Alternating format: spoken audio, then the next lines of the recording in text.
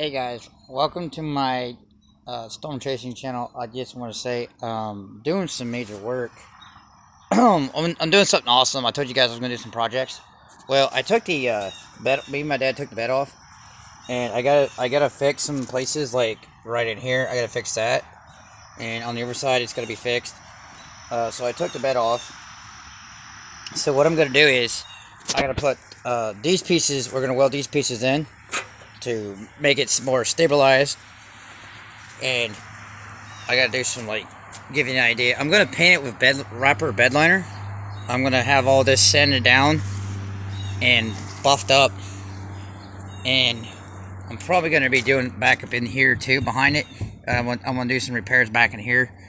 Since I already got the bed off, I can spray this a little bit. I gotta clean it up, but this is right here. I gotta get this fixed. I gotta replace this. This crossmember beam is gonna be replaced. Make it more safer. We bought the kit, so basically I just got to get all this frame cleaned up, ready for paint.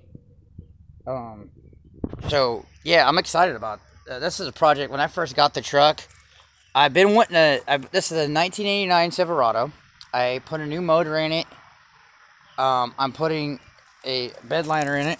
I'm really excited about it. It's gonna be really. I've been wanting to get this done ever since I bought the truck. I bought the truck a long time ago, and I want to get it done. So up there on the hill, the bed's over there. So now I'm gonna be working on it. Be doing a lot of repairs on this. It's gonna be. I'm gonna disconnect the gas tank where it's not there, where you can weld it. I'm really excited about this because I've been wanting to do this ever since I bought the truck. This is the first step of doing repairs that I desperate needed to be done, and I'm excited about it. You can see what I'm talking about. The crossmember beam, it rotted out, so I gotta get that fixed. Yeah, a lot of people are like, did a tornado take your bed? No, no. We're just doing repairs on it since we're downtime. I've been wanting to get this done for a long time, so it's gonna be kind of awesome. Give you guys another look. What I'm going to do is this whole tire frame is going to be with wrapper bed liner, and then my next skip is to try to get all the body work done, and I'm going to paint the whole tire truck and wrapper bed liner. And I got hot red paint coming in. Hopefully it comes in here soon, and I'm going to paint it all in hot red, and the cab's going to be a hot red. Yeah, it's kind of different. It's kind of weird not having my bed on my truck. It just looks weird. But, yeah, that's what we're doing with it. We're going to be working on this here pretty soon.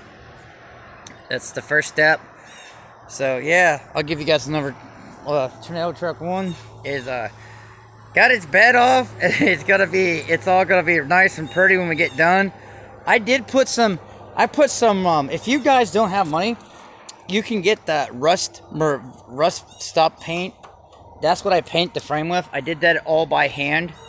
You can see how beautiful that looks. I did that all by hand, but I wanted, since I got the bed off, since we got to do these repairs, I want to go ahead and spray it and wrap her bed liner.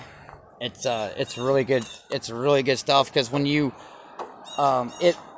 you can put it on anything, and when they do salt on the road, it won't eat the bed liner off.